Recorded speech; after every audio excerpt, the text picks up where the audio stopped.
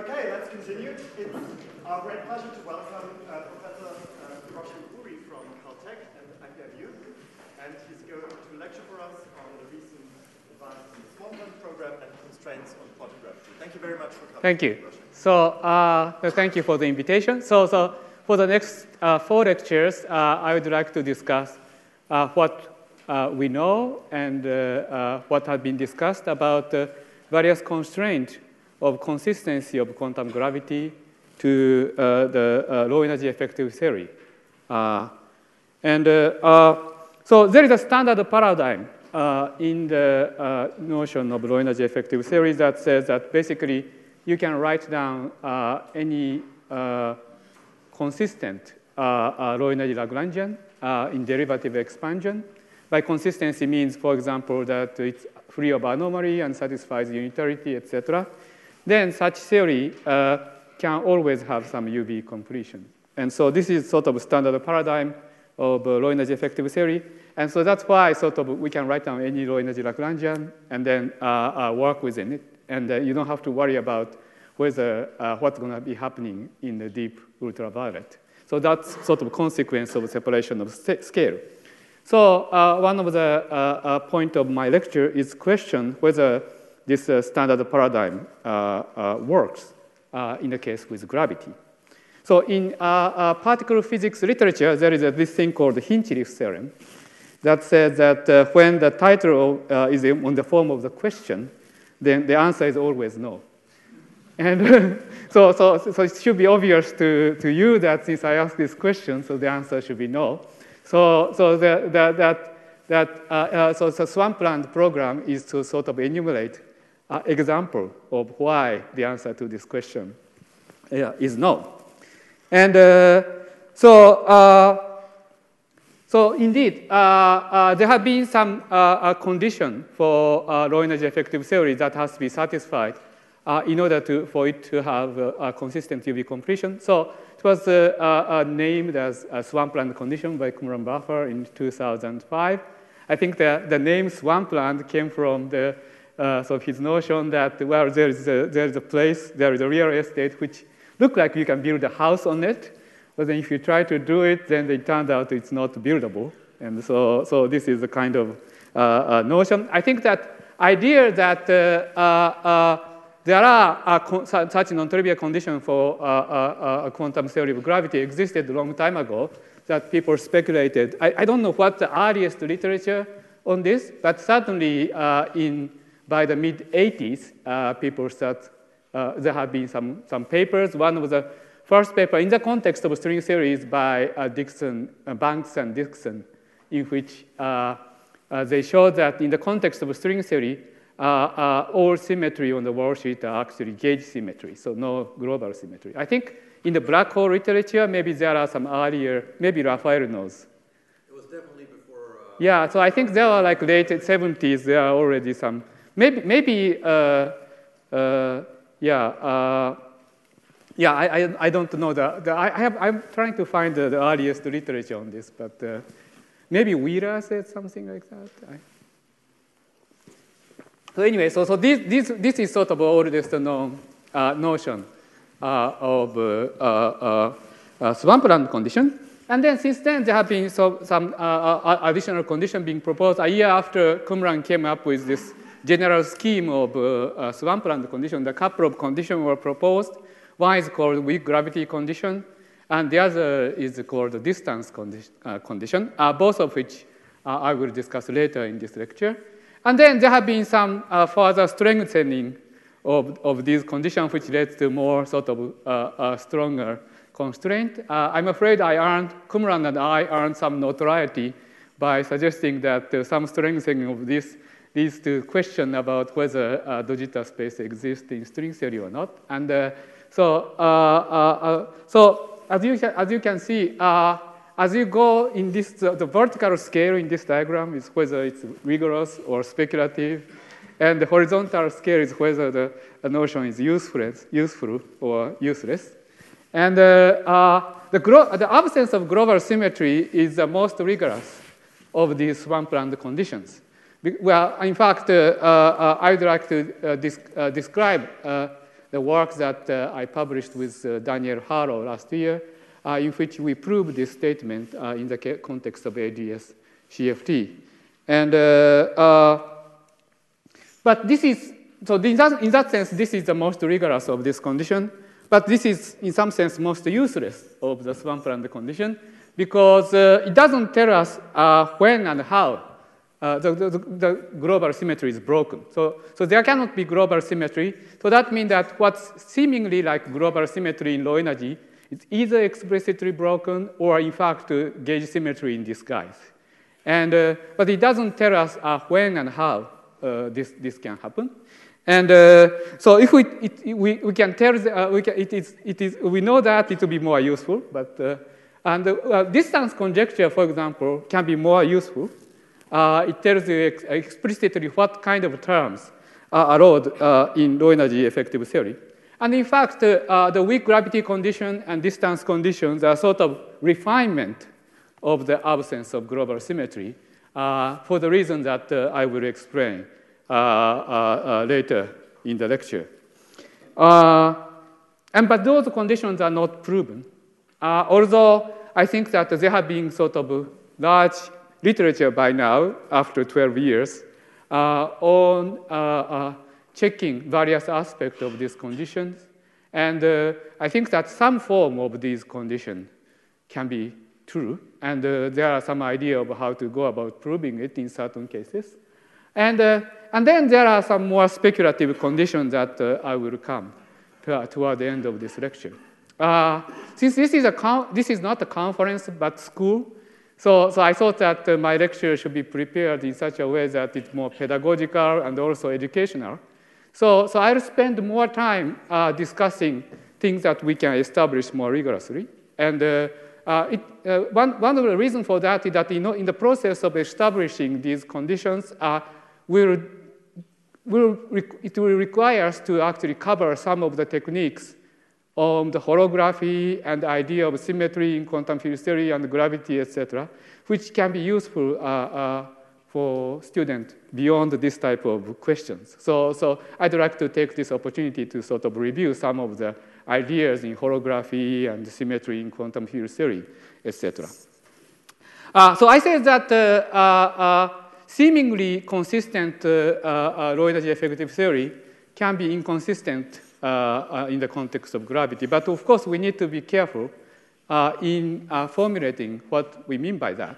So for example, there was a very interesting paper by Nima Al-Kani Hamed and collaborator. Maybe I should first write the word swampland somewhere. In fact, I think Qumran is sort of more from the drier area of this planet. And so for him, probably swampland is a natural name. I'm from the monsoon area of this planet. So swampland is actually a more comfortable place for me. Anyway, so there is a paper by Al-Kani Hamed and the collaborators. Can you read this, or should I write bigger? How big should I write? Is this big enough, or can you read? What is the last character? What is the last number? Okay. So, so for example, in this paper, they point out rather non-trivial constraint on low energy effective theory that is beyond the sort of standard condition on absence of anomaly, etc. So they discussed, for example, suppose you have scalar field theory coupled to gravity, for example. You can write down some renormalizable theory out of this, but you can add higher derivative term. And they pointed out that there are actually highly non-trivial constraints on the coefficient of these higher derivative terms, that unitarity and absence of superluminal propagation put condition on these coefficients. So there are such conditions that are not sort of obvious, but still there. I think that to my understanding that there are some similarity of these conditions to distance and weak gravity conjecture, and there is some literature on this, but they are not quite the same. They're not quite the same. So you cannot, for example, so far have not been able to derive, for example, weak gravity conditions from these conditions. I will mention some of the attempt to do that later, but it's not quite the equivalent. So we'll discuss some of those things later. Okay? And okay, so let me first begin with the question of whether a quantum theory of gravity can have global symmetry or not. Oh, by the way, you can always ask questions. During the lecture, I prefer to take more technical questions, and we can discuss philosophical questions during the question and answer session in the afternoon. But if you are compelled to ask philosophical questions, you are also welcome. So I can ask whether there is any question at this time. Okay? So if not, let me move on. So the global symmetry. So I first would like to sort of clarify what I mean by these conditions. So no global symmetry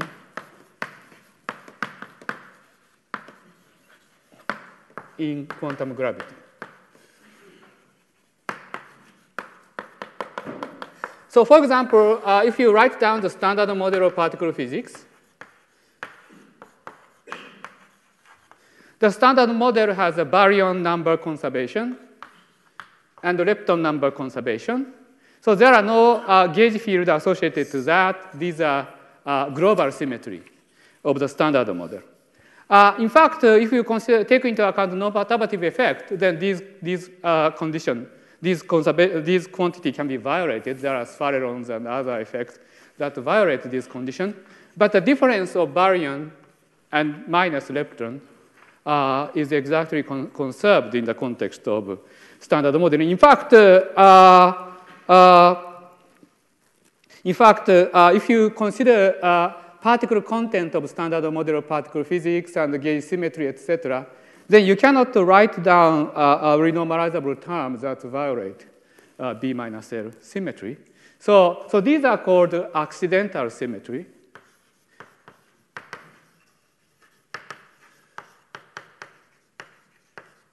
So these are global symmetries, but so sort of particle content and interaction gauge symmetry compares us to compare these global symmetries.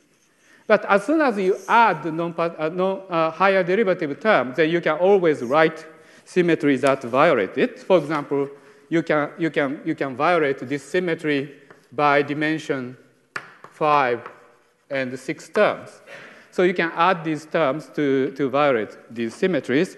And in fact, it is expected that a standard model is embedded in a unified theory, such as grand unified theory, etc. Then inevitably such a term would be generated, and B minus L symmetry should be violated. And that's why, for example, Japan is planning to build hyper Kamiokande starting next year to extend the reach of test of the proton number violation, to see whether proton number can be violated or not. And so it's very exciting. It would be more exciting if we can tell experimenter how big the effect is. So that's sort of why it's not very useful condition, because we cannot tell how big the effect is. And it'd be very interesting if we can generalize this condition to that effect.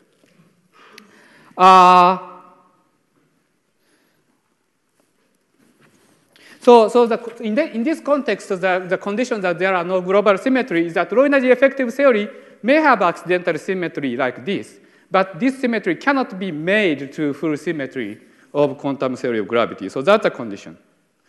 And so there is another possibility that this statement can be true.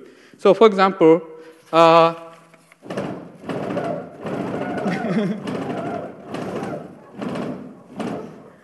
okay. So for example, the global symmetry may be gauge symmetry in disguise. So for example, the famous example is that suppose you have a string theory, and then suppose you have a compact space which has some isometry. So compactification with isometry.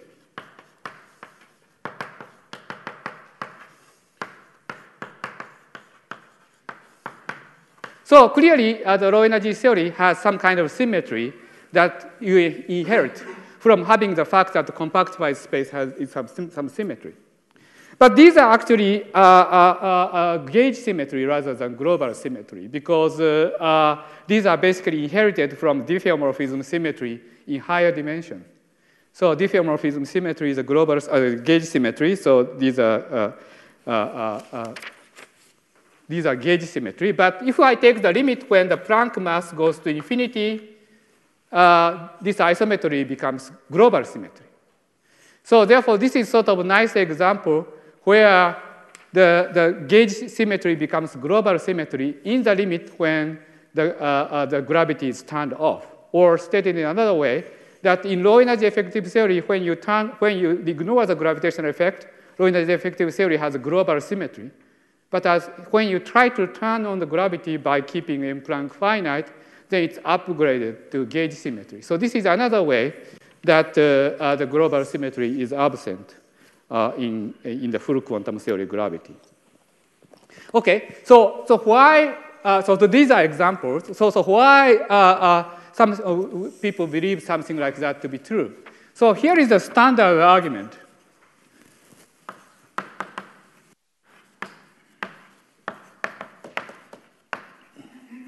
Of why something like that is true. So suppose you have a low energy effective theory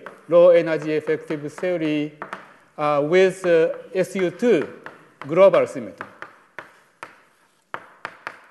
When you have global symmetry, then any state in the theory should be classified into representation, unitary representation of SU2.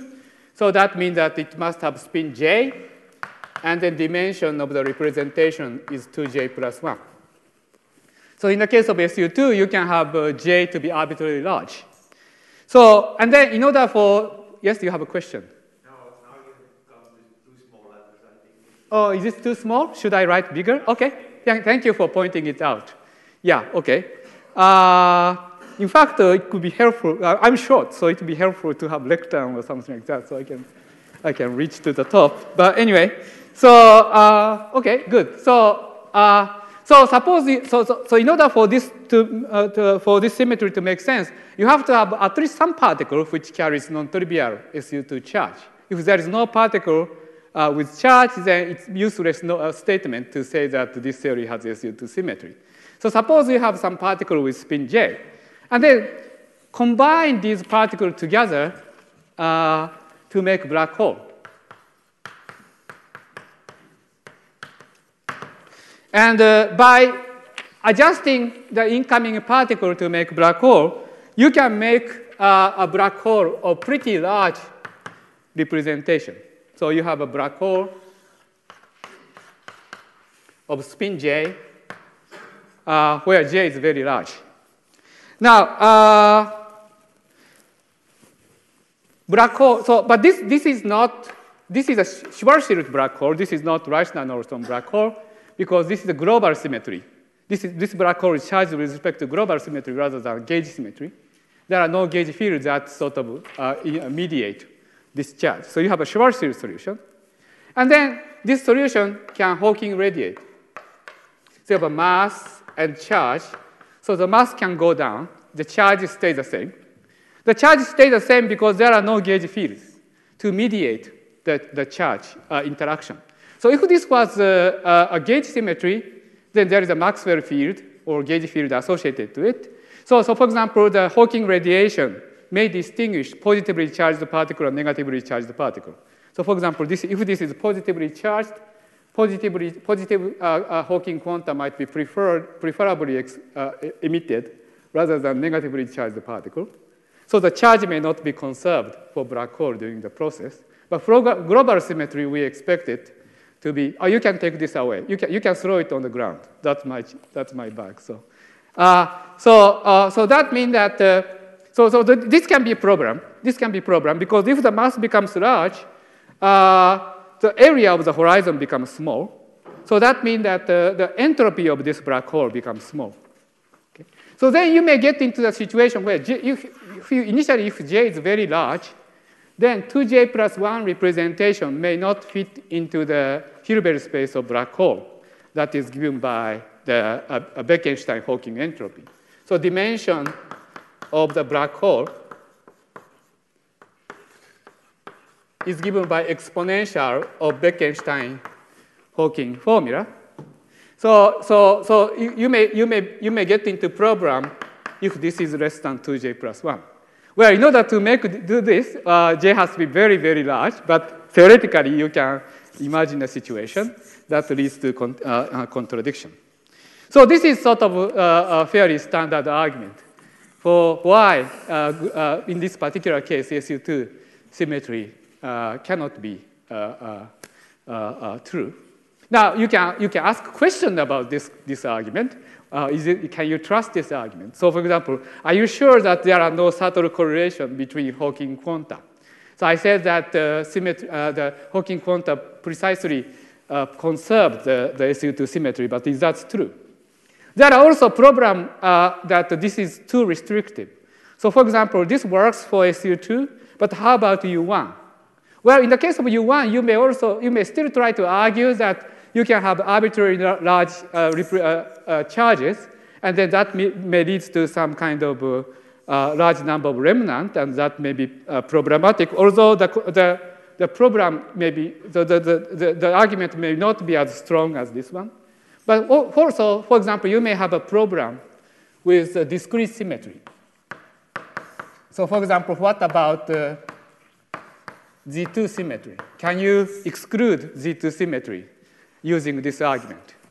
Well, Z2 symmetry has only two representations. One is trivial representation, and the other is one-dimensional representation where the non-trivial element is represented by -1. So, but both of them are one-dimensional. So this argument doesn't. One-dimensional space can fit in any space. So this argument does not work. Okay. So, but it would be nice if the there is an argument that works for discrete symmetry, or whether you can ask whether discrete symmetry is allowed or not as a global symmetry, and we will show that in fact it's not going to be allowed. So this argument is not strong enough. Okay, and so I would like to describe the work that as I said, I did with Daniel Harrow, where we proved that the global symmetry of low energy theory cannot be made an exact symmetry of quantum gravity. And we proved it in the context of ADS-CFT. You have a question? Yeah, I'm just curious. I mean, is one possible way out of this argument that to get very high J, you also need space with a high mass, so that the black hole would be automatically. So let's see. So initially, you may need large M and large J because you're going to be combining large number of particles in order to create black hole of large charge. But it can Hawking radiate, right? So, but it radiates mass, but not charge. And you take J to be large enough so that after you get into this inequality, you can still, the mass of black hole is still larger than the Planck mass, so that you can trust the Bekenstein-Hawking formula. Yeah. So this is sort of my picture that you start with large black hole, but you let it Hawking radiate. But Hawking radiation will not carry charges. Yes? Just to be clear, though, this does rely on assumptions about how black hole evaporation works. And Yeah. So that's what I said. And I love this comment because you are making point that the proof is needed. Well, those assumptions already lead us to trouble that we need to resolve. Yeah. Right? Thank you. So, so yes, one more. Yeah. Which I think goes in the direction that helps you. I mean, if it's baryon number or something like that, where we have massive particles that carry that, one pretty strong argument that the Hawking radiation cannot produce that charge, that global charge on the outside, is that it's Boltzmann suppressed for those particles. I mean, it's very hard to make those particles in the first place because they're massive. Yeah, so that's another possibility. Yeah. So there are lots of things that you can complain about this argument, which is why we wanted to prove this more rigorously.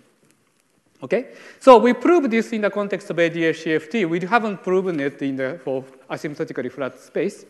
It is possible that if I take the limit of sort of small cosmological constant and large radius of ADS, that our result can be used to make statement about gravity in asymptotically Minkowski space, but we have not made this point carefully enough, so this is something that may need to be done. Okay, so this is what I want to do. Any questions so far?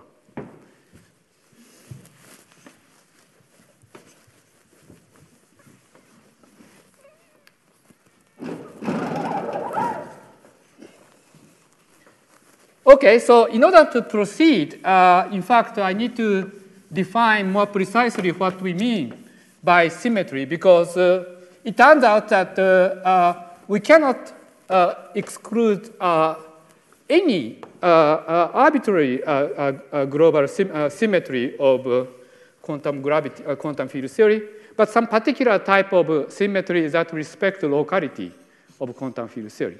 So in undergraduate quantum mechanics, when you learn that symmetry is something, symmetry is what do we mean by symmetry? Well, symmetry is a unitary operator that commutes with Hamiltonian.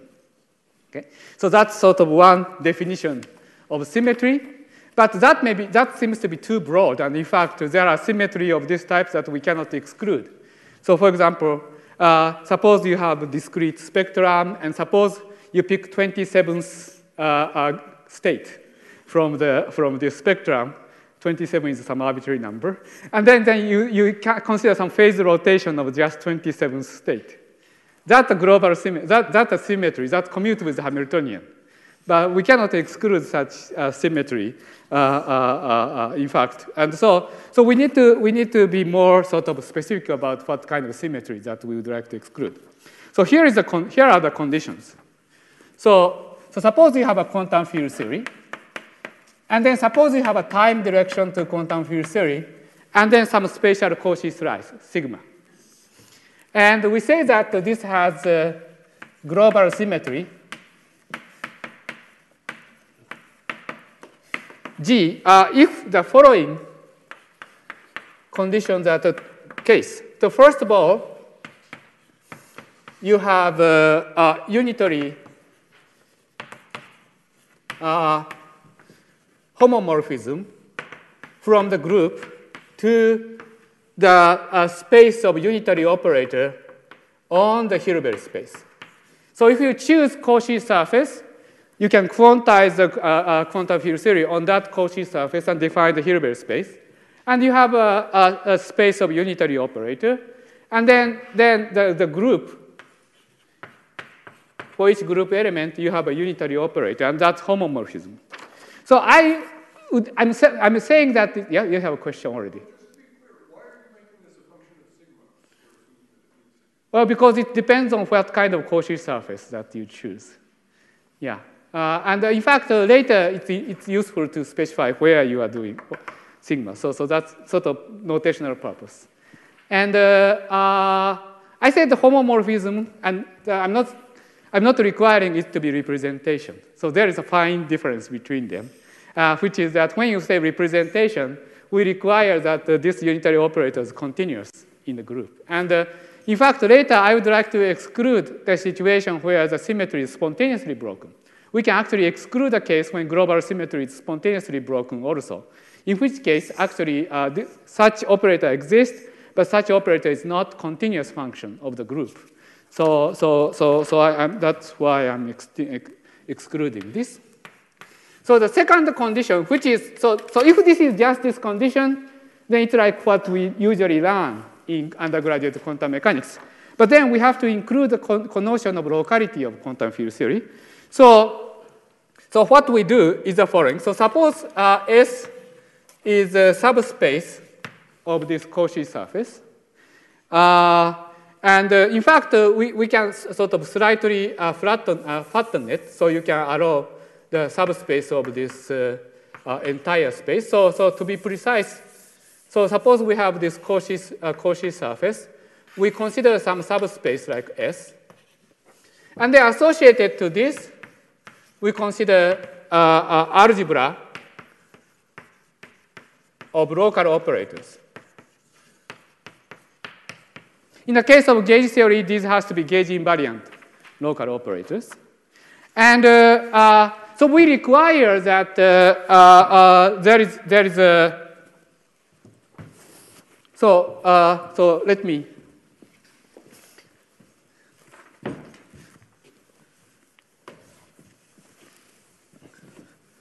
so suppose, let me back up a little bit. Suppose you have a subspace of this Cauchy surface. Then you consider algebra of local operator.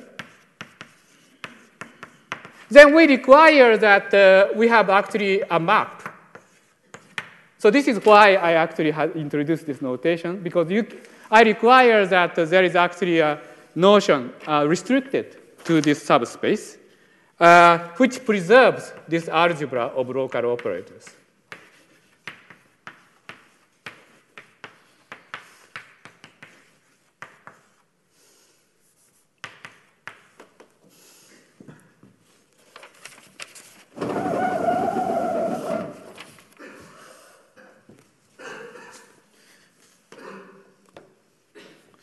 And the third condition is that U of G of S is faithful for G. So what this means is that for every element of G, this operator is non-trivial. This just means that when we say G, it is actually the full group that is acting non-trivially. For example, there is a SU2 versus SO3 group that you might be familiar with. And there is a distinction between when we say symmetry is SU2 or SO3. Right? So this is a reflection of this.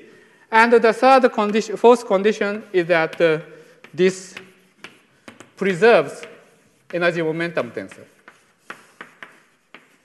So in addition to what we experience in undergrad quantum mechanics, I require these three conditions to make this as a genuine symmetry of quantum field theory.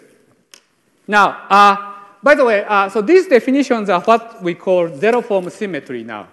So there is a modern terminology called p-form symmetry.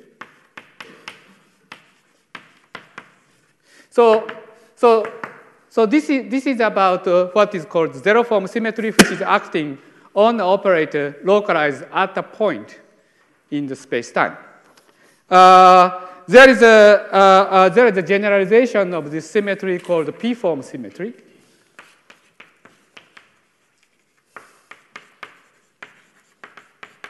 Which acts non-trivially on extended object rather than point-like object. And we can extend everything that I'm going to tell you about for p-form symmetry in general, but it requires a little bit of sort of modification of this definition. And in view of time, I'm not going to get into that.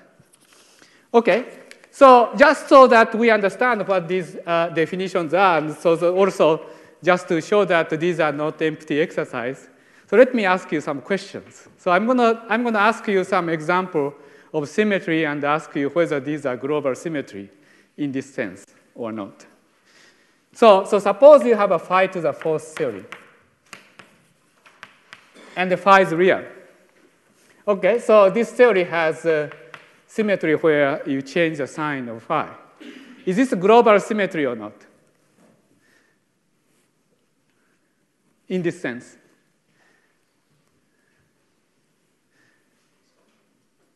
Well, it is a global symmetry, so it was not a trick question. So this is a global symmetry. So the thing is that you can define such operator which actually generate this, and such operator can be written only locally in terms of phi. So this satisfies this condition. So here is a little bit more non-trivial question. So suppose you have QED.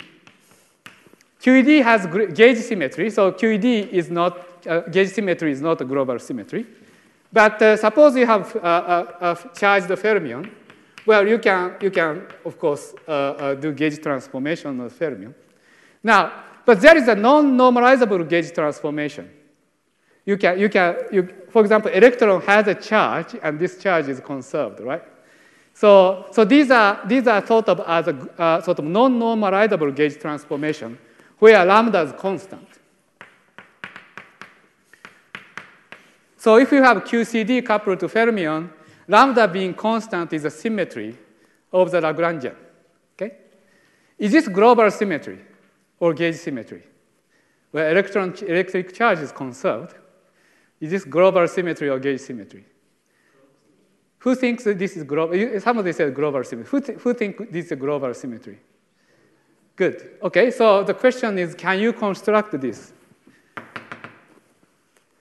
And in fact, the answer is no. So even though this is often considered as global symmetry, but this is not global symmetry in this sense because you cannot construct this operator. Okay, another example.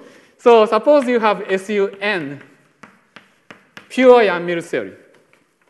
So SUN pure Yang-Mills theory has a center symmetry, right? Center is an element of SUN which commute with every element of SUN. So SUN has a ZN center symmetry. Okay, so ZN acts trivially on so this is a symmetry of pure Yang-Mills theory. Now, is this global symmetry? Yes. Okay. There was a yes. It is a global symmetry, but it is not a zero-form global symmetry. So it is sort of tentative no. There is no local operator for which Zn acts. So the third condition is that it has to act faithfully. So there must be a local operator for which Zn acts non-trivially. You can show that there are no operators. In this case, actually, the operator for which Zn acts non-trivially is a line operator. So in the modern literature, it's called one-form symmetry. So this is sort of an example where it is a global symmetry, but not in that sense that it is, yeah. Hirosi, are you therefore excluding symmetries such as Poincare invariance? Sorry? Yeah, so here this is the kind of things I was going to come to later, but here I'm only considering internal global symmetry, so commute with the energy momentum tensor. Yes? That's true. So in the QED case, would you call that a gauge symmetry? It's a global, it's a non-normalizable part of global symmetry. I have not defined other symmetries. So therefore I cannot answer your question.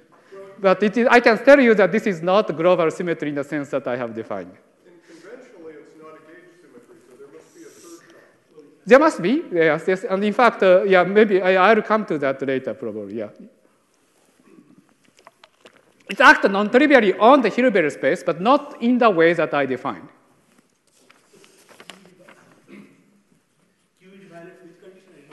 Sorry? So this one is a counter condition. This violates this one.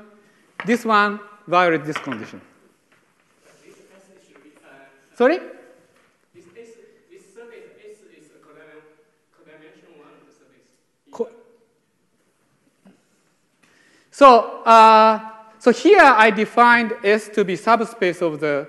So this is codimension 2 in this case. Codimension 1 in this case, yes. Yeah. In space-time. Okay, so some more example. So suppose you have conformal field theory in 2 dimensions, and suppose it has a Kac-Moody algebra. So you have a generator Jn, n is an integer. Is this global symmetry?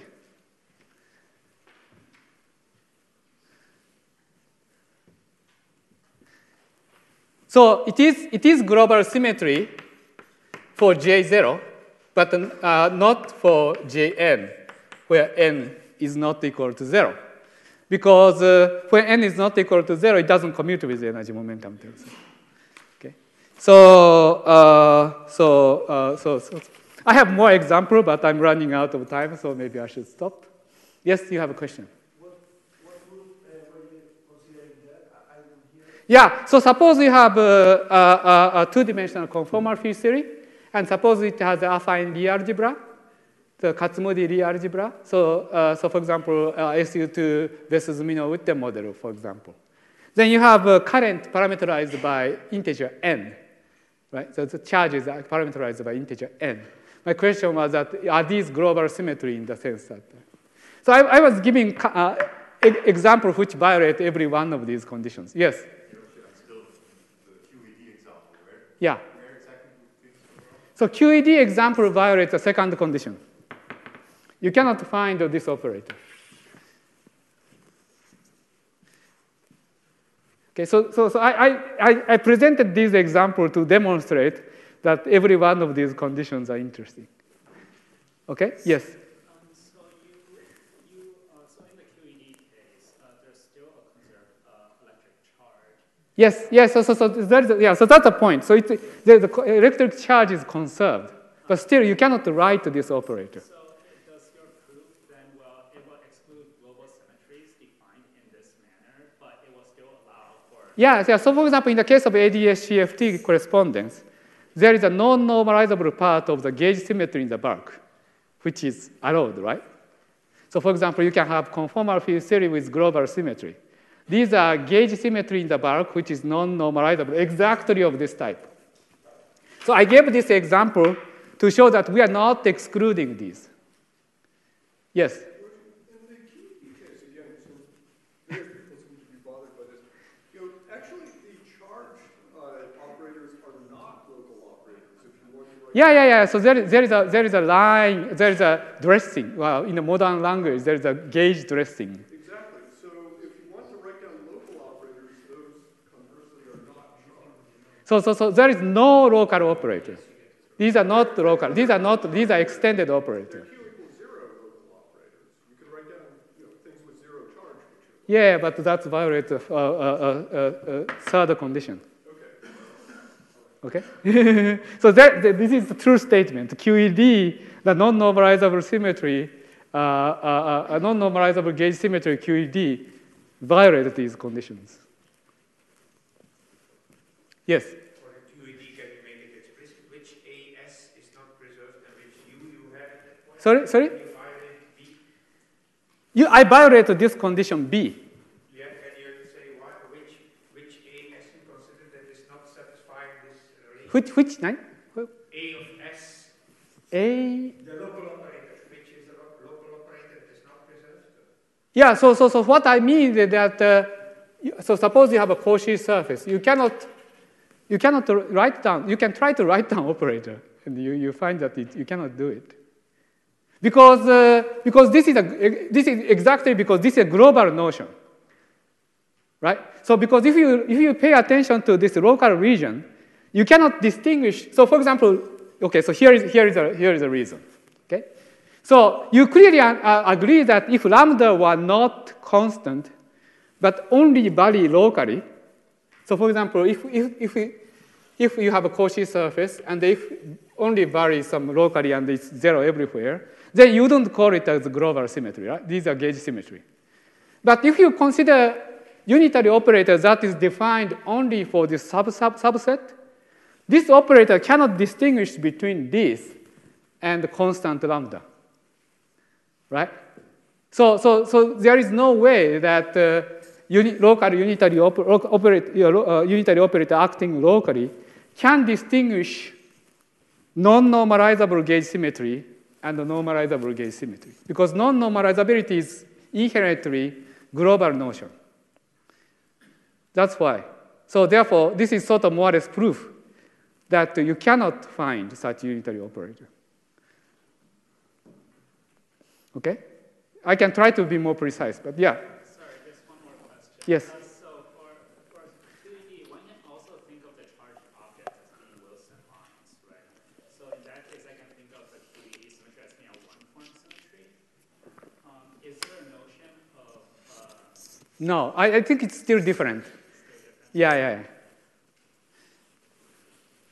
Because in the case of one-form symmetry, I haven't told you what the definition of one-form global symmetry is, but in the case of one-form global symmetry, you still have this kind of local notion.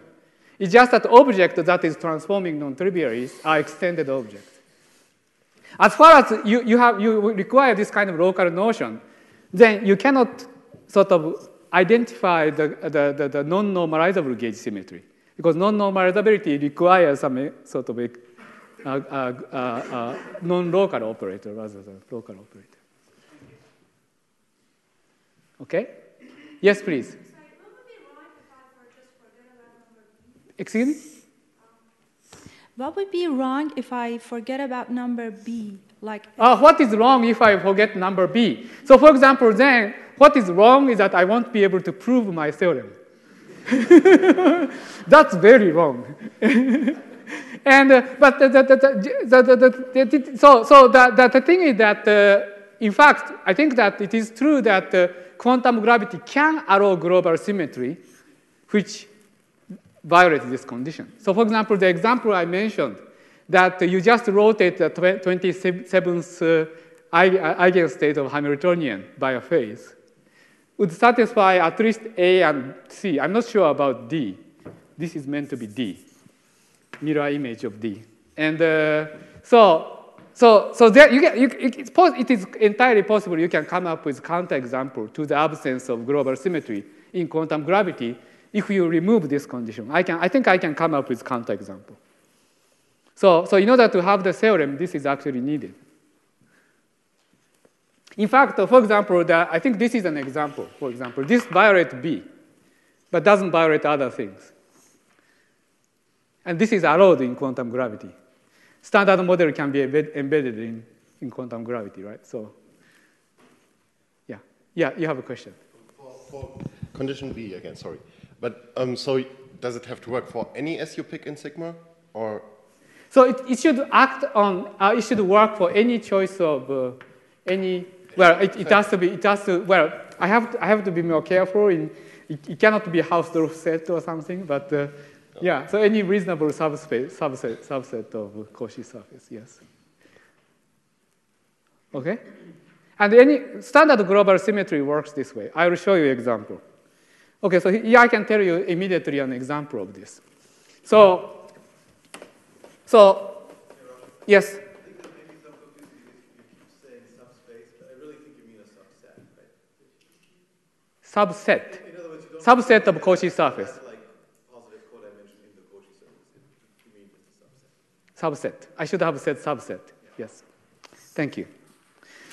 Relativists are more rigorous than quantum field theorists, I guess. That's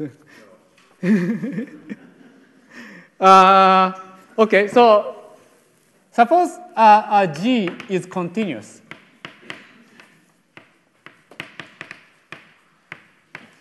So what I'm going to say apply to either discrete or continuous. But suppose G is continuous. Then under certain circumstance, Noether theorem works.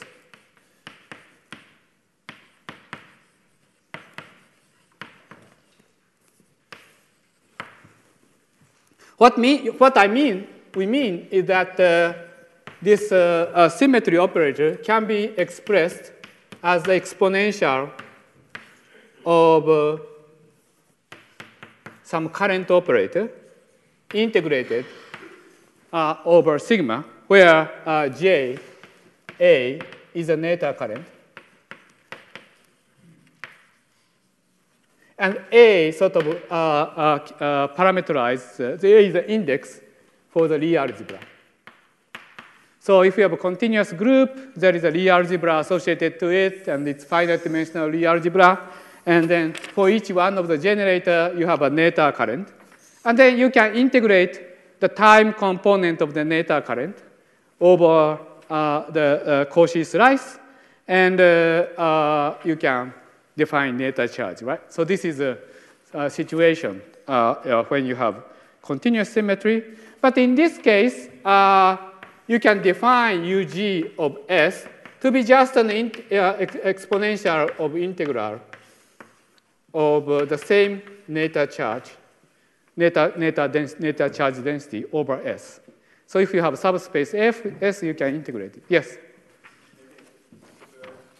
Isn't there some implicit assumption that you didn't explicitly write down about how the subspace unitary operators are related to the global unitary operator? I mean, here it's very intuitive that there's a small limit as we make the region larger. Oh, so what do you think is implicit here? So you're demanding something about there's a unitary homomorphism for the global operator, and then there's a bunch of subspace operators which just have to satisfy certain conditions, but don't they have to somehow? What captures the sense in which they perform that operation on the subspace that the global operator? Okay. So here is my answer to your question. So it is actually so this was sort of leading to that answer to that question. So you can see that if you have neta charge like this and integrated exponential integral of neta current, then for subspace in a situation like that, I can construct B. Oh, by the way, so here is another answer to the question that bothers most of the people. Try to write down neta current for this one. Okay, so you find that you cannot write neta current for this one. Actually, neta current will not be physical. Okay, so that's one thing. But anyway, so here, so in this case, what happens is this. So suppose you have a Cauchy surface. So suppose you have a Cauchy surface, and suppose you divide the Cauchy surface into segments. And then suppose you call this as S1, S2, S3, etc. Okay? And then for each one of them, I can define SI to be exponential of integral of neta current integrated over that S1. So in this case, the whole thing is actually a product of this G of U of GS that I defined over there, taking product over them and reproduces this one, right? So this may be the kind of things that you think that I was implicit. What I'm asking is that your ultimate definition? No. Okay, so in fact, what I'm going to explain now is that with definition of global symmetry, with additional reasonable assumption, this is a theorem. You can prove this. So you don't need to assume it. I don't need to assume. So it's not implicit. It's not implicit. It's actually derivable. So with that definition, you can derive this property with additional assumption about quantum field theory, which is usually true. And so what actually I really wanted to get to is that the symmetry generator, when the space is divided into segments, symmetry generator gets also divided. Okay. So this is true when you have a neta charge, neta current, and that is the case for continuous. But suppose, for example, this is discrete symmetry, then neta theorem does not exist, and then this is not true, and then this is not true, but this is still true. And then I can prove it. Okay, good. Thank you. Okay, so let me explain this, and then maybe that will be the good breaking point of the first. So the organizer asks I give you like a few minutes break in case you need to do some business or something. So. So let me actually explain this, and then we can take a break.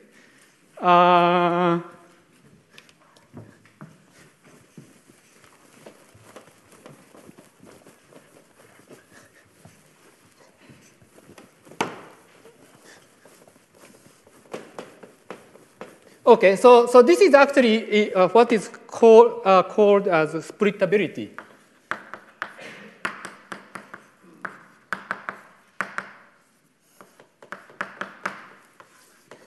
Of quantum field theory. Okay? So, so I'm going to define the splittability, split condition for quantum field theory. And, first of all, let me first quote a theorem. And it was shown by Buchholz, Dopplischer, Longo in 1986. So these are sort of one of the very important results of constructive, algebraic quantum field theory people. And the statement is that the condition, the statement that this symmetry generator can be expressed in this way, and this is called splittability.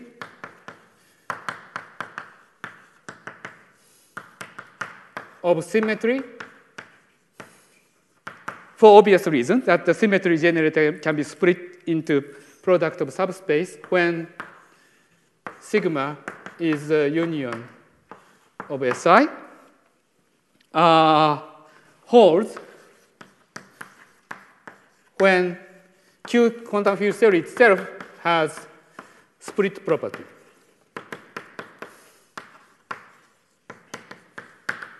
Okay, so I have to explain what split property means. Yeah, you have a question.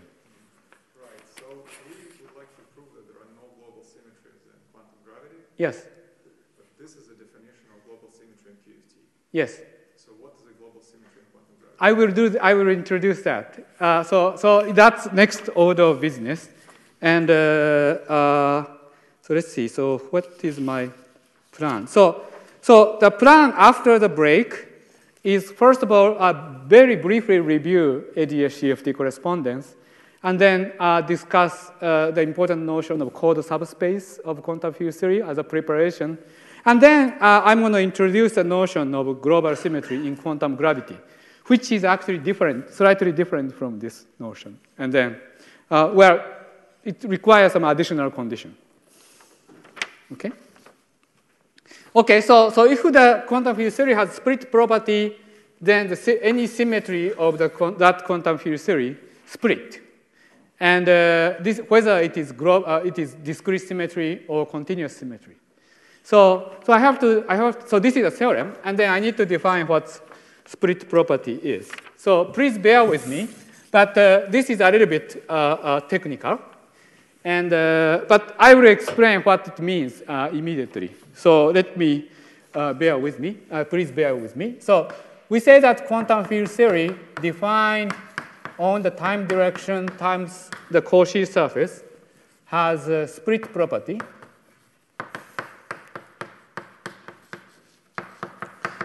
If the following condition is true. So suppose you have an open subspace, S and S prime, both are sort of subspace of this Cauchy surface, in the following sense that you have S and the S prime is slightly bigger. So closure of S contains interior of S prime. So suppose you have such a situation. So closure of S is inside of S prime.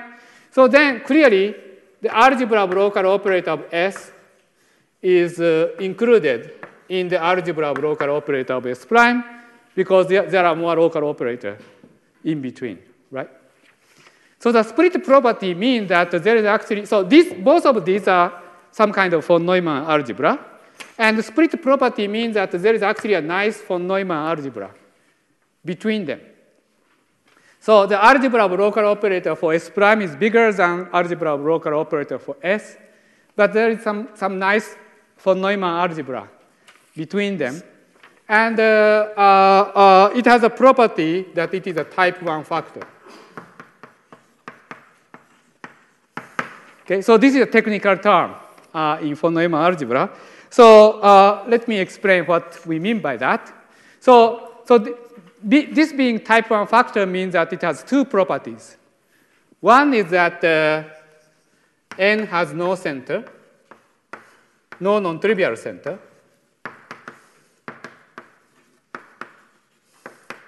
Namely, that the N has no element which commute with everything in it. And the second property is that this N has a minimum projection.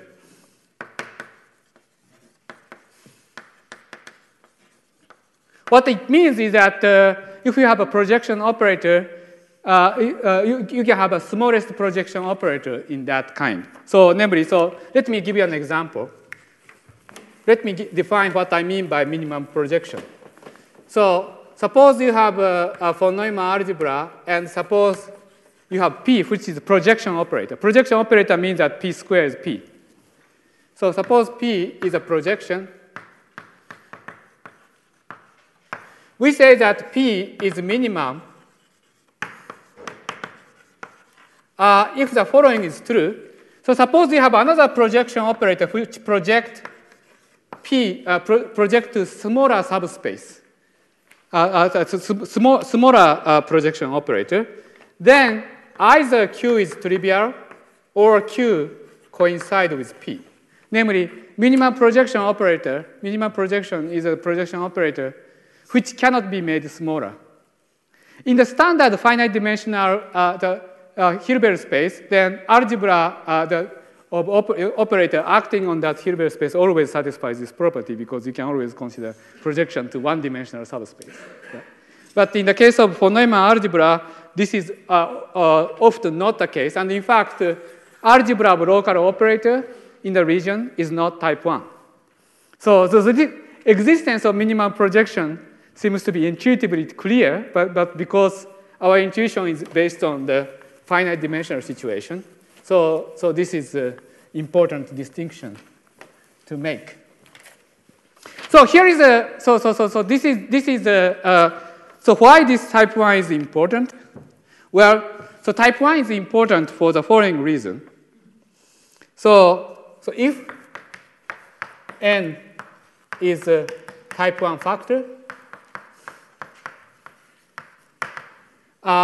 and then we are considering all of these algebras are realized on the Hilbert space H, right? So H is a Hilbert space that you obtain by quantizing this quantum field theory on sigma. Then, if N is type 1 factor, what happens is that N can be realized as algebra of local operator on some subspace of A times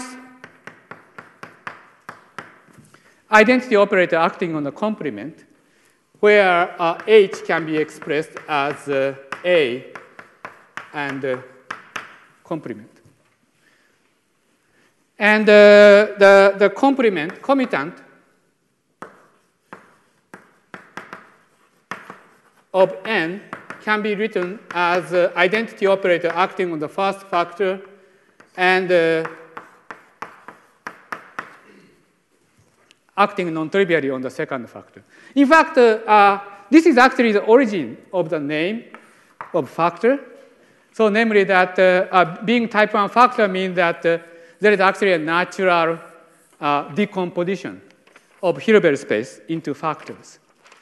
So if you think about this, this is actually sort of a refinement or more precise, rigorous version of what we normally think would be true in quantum field theory, and also used extensively without much remorse in the holographic description in the case of ADS-CFT and Ryu-Takayanagi formula, etc.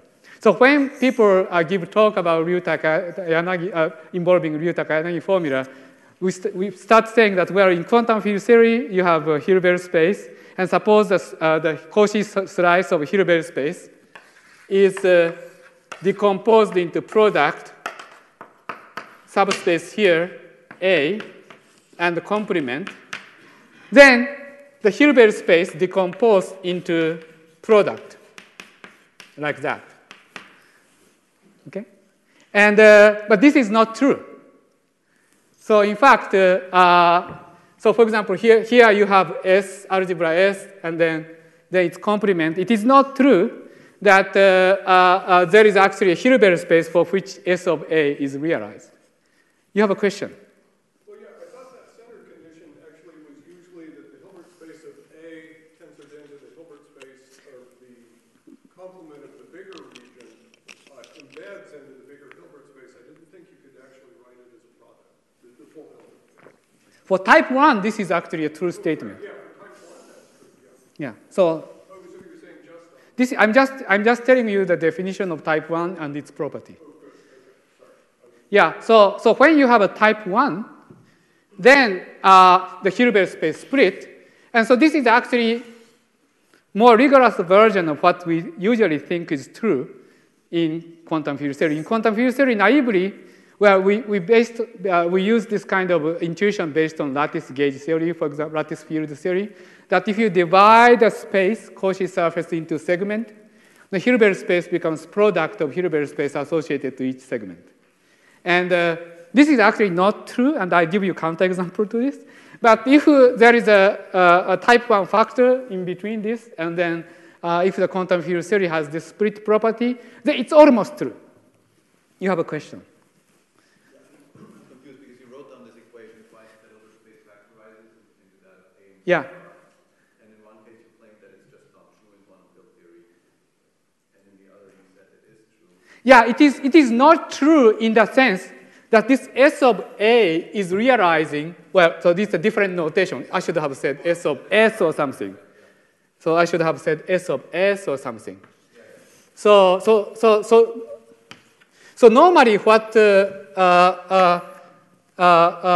we say when in the context of Ryu-Takayanagi formula, etc., is that we have Hilbert space associated to this region.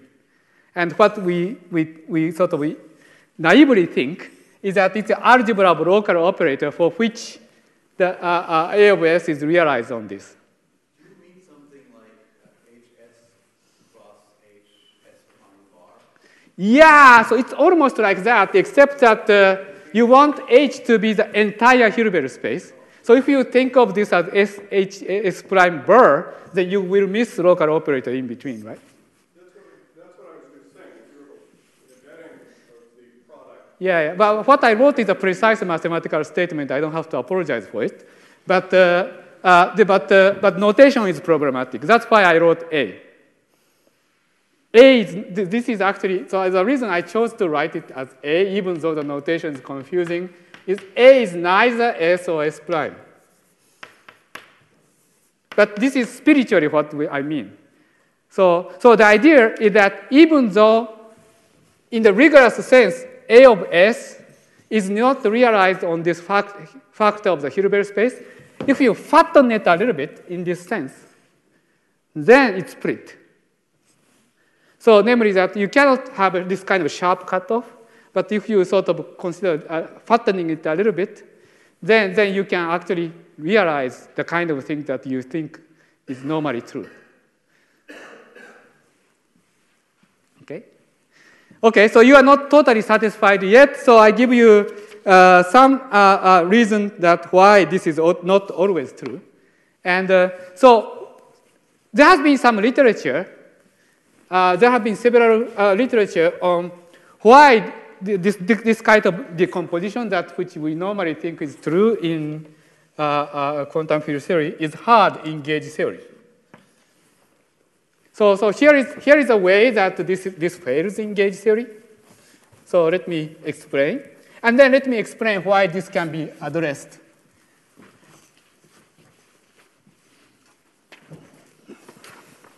Okay, so let's consider a pure Maxwell theory.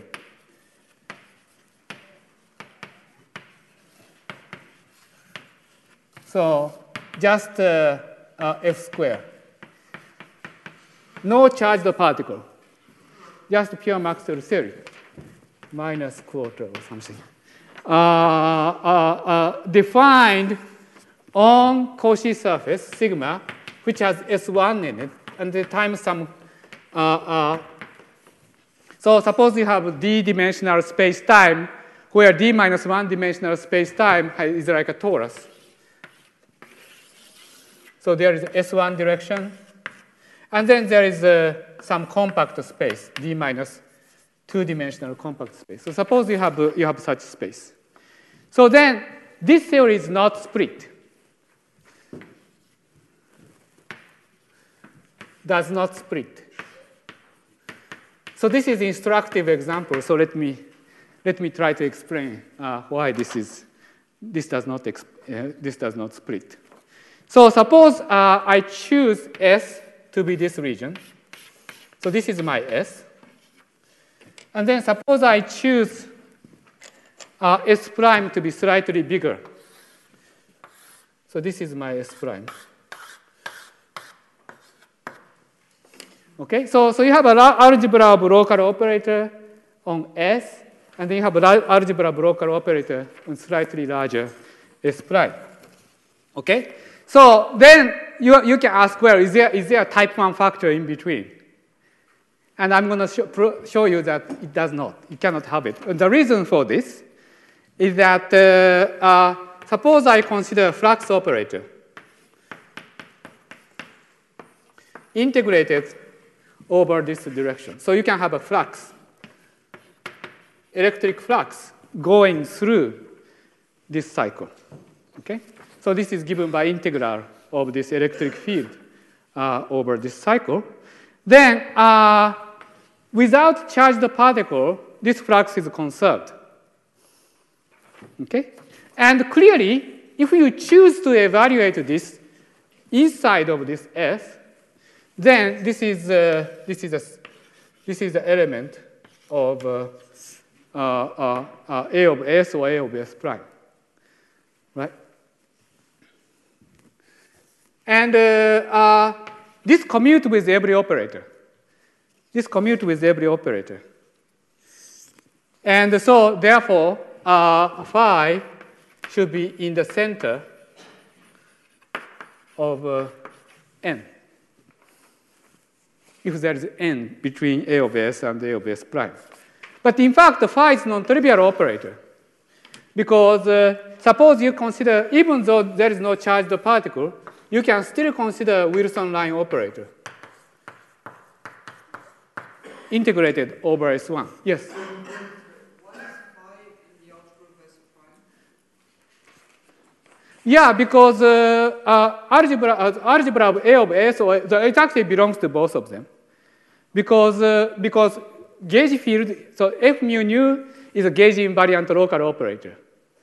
Right? So and then when we say algebra, we allow addition and product and things like that. So that means that phi should belong to A of S. Right? But it commutes with every operator because it's conserved, so that means that you can actually move this outside and still it's the same operator, right? So obviously it commutes with all the local operator here. So therefore, phi is the center of this, whatever the algebra that is between A of S and A of S prime. Okay? But it's non-trivial because it's a flux operator. So therefore, it has a non-trivial commutation relation with Wilson line going in the dual cycle. Okay? So this is a sort of counterexample. Counterexample to the split property. So this quantum field theory does not split. So this is why sort of there are a lot of literature, large amount of literature about how you can actually divide the Hilbert space of lattice the gauge theory into this kind of things. You cannot, because this quantum field theory is not split. But this problem can be easily avoided if you have charged particle in it, because if you have charged particle in it, then this is not the center anymore, because it doesn't commute with the local operator which is charged, right? So that means that you can, whenever the quantum field theory does not split, you can always make it split by modifying UB slightly. So for example, you can have a charged operator which is very massive. Suppose you have a low energy effective theory which does not have a split property for the reason like this. Then you can add a particle whose mass is bigger than UV cutoff, and then that if you raise a UV cutoff, the theory becomes split. So so therefore, this problem can be addressed by changing the UV behavior of the theory. So by the way, this problem is related to the existence of one-form symmetry, because conservation of flux has to do with a one-form symmetry. Okay, so just to recap, the quantum field theory is split if you have the type 1 factor in between. And in that case, our naive notion that Hilbert space split into segment when the Cauchy surface is split into segment almost works. So, and in that case, the theorem by Buchholz and the collaborators showed that the unitary operator realizing the charge, realizing the global symmetry also split. And in order to prove this, we need all these properties that I mentioned over there. So by the way, so here was a counterexample, but in fact there is no known counterexample where so let me mention a couple of things. There is no known counterexample. I cannot write. Counter example on when the Cauchy surface is a Minkowski space.